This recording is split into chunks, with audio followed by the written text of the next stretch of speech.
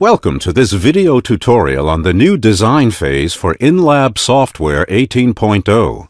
In this video, we will be guiding you through the step menu, including the relevant options for editing your restoration.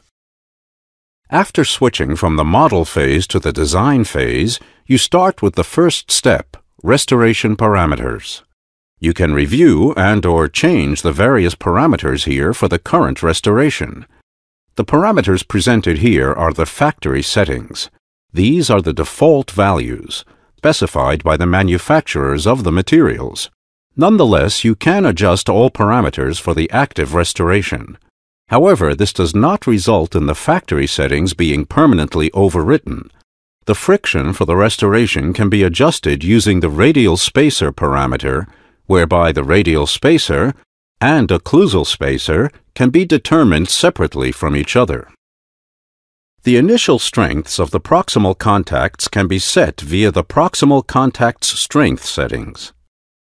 The initial strength of the occlusal contacts can be defined via the occlusal contact strength settings. The dynamic contact strength can only be set once the virtual articulation has been enabled. The initial strength of the dynamic contacts can be determined via this parameter. The final parameter determines the angle at which the crown rises from the preparation margin. If you customize certain parameters for different restoration types, you also have the option of setting up parameter profiles as an alternative. We now open the System menu and click on Parameters. Here you can see all of the parameter profiles for the different restoration types.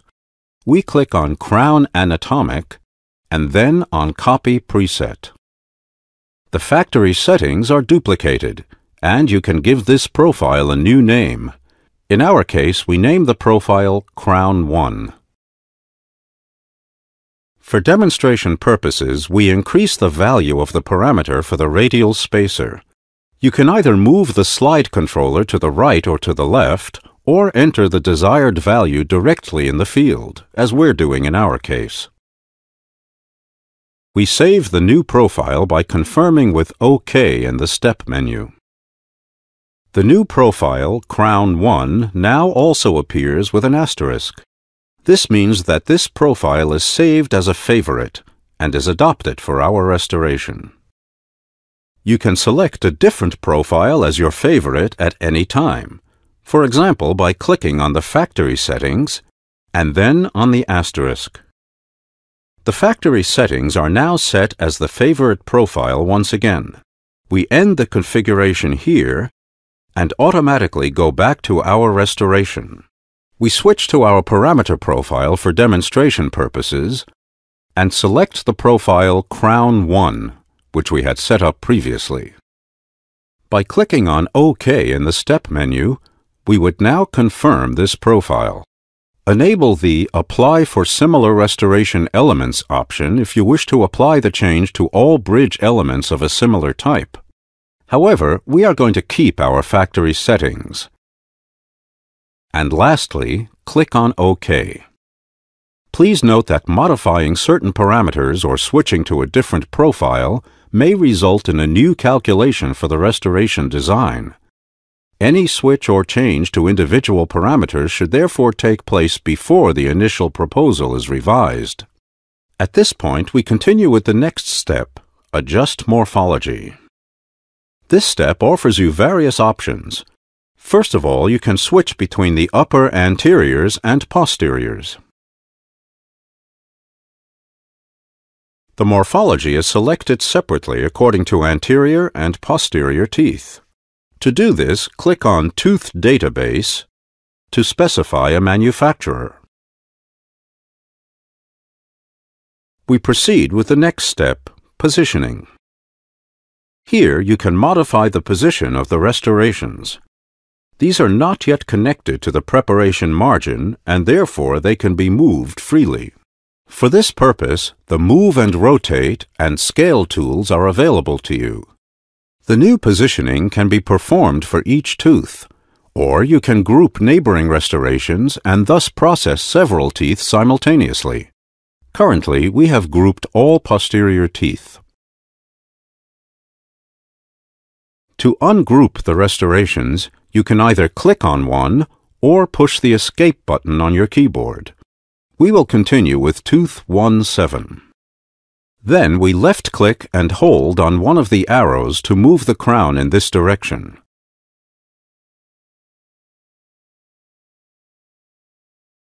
For grouping all restorations, click on the next restoration and press the Control key on your keyboard at the same time.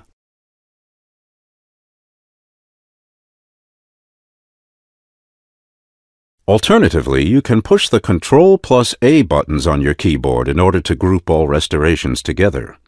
By selecting one of the arrows in the center, you can move the restorations simultaneously.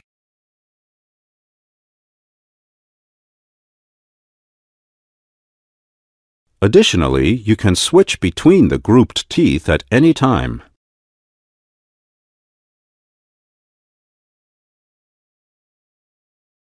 Next, we enable the linear option, move the cursor to one of the central arrows, and move the entire group as one unit. Before calculating the initial proposal, we enable the Adapted Restoration Calculation option. This way, the positions determined previously, along with the occlusal and proximal contact points of the restorations, are adjusted to the residual tooth substance. If the option is not activated, the position of the restorations is adopted 1-to-1, and no adjustment is made to the residual tooth substance. We switch to the next step, Edit Element, to start the calculation. The calculation time may differ depending on the size of the case.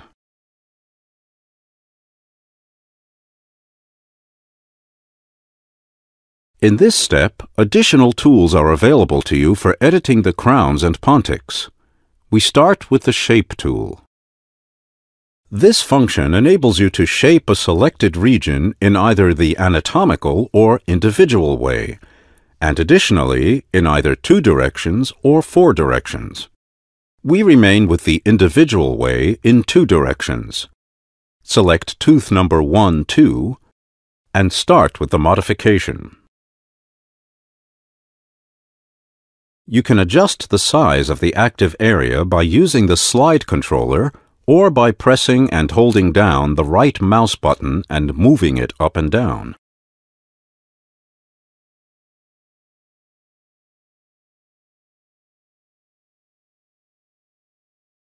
Of course, you can also reset the last adjustments made.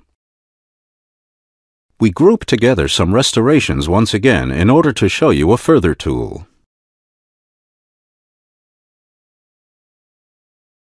For instance, you have the option of reducing the marked restorations simultaneously and consistently for a subsequent veneering. Before we confirm this operation, we are going to adjust the reduction strength via the Reduction Strength slide controller. Alternatively, we enter the desired value directly into the field. Afterwards, we confirm with Apply, and the inLab software calculates the anatomical reduction. There are no connectors yet at this step. Before we continue, we take a look at the new restoration from different viewing angles.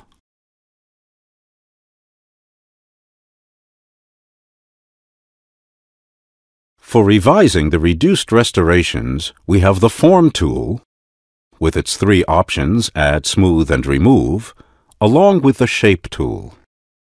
In this case, we pay no attention to the anatomical shape of the reduced restorations and move on to the next step, Edit Connector. The inLab software now automatically calculates all connectors between the individual restoration elements. Once you move the mouse to one of the connectors, an overview appears at the bottom left with specifications regarding the connector cross-section, as well as the width, length, and height. You can adjust the shape, size, and position of the connectors using the available tools. We select one of the connectors and enable the Position Connector function. First of all, we show you the Scale function. Click the Scale All function to scale the entire connector. Place the mouse pointer on the connector Press and hold down the left mouse button and move the mouse to change the size of the object. The connector cross-section is displayed in red if it becomes too small. By selecting the Move function, you can move different sections of the connector. Firstly, we move the central area.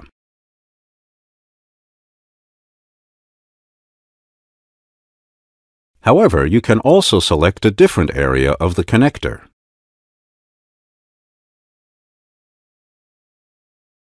Clicking Position All moves the entire connector. Next, we continue with the last step in the design phase, the Finalize step. The inLab software now calculates the entire restoration. The bridge is now one surface, which you can continue to edit with the Shape and Form tools. For demonstration purposes, we now enable the Shape tool once again. We adjust the active area of the tool and make smaller modifications in different areas for illustration purposes.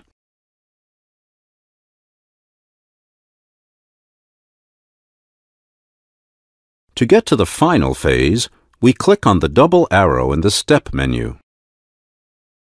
Restoration data is now available for export, and as such can be transmitted to the inLab CAM software for milling. Alternatively, the data can be saved, or with a corresponding license, it also can be saved as STL file.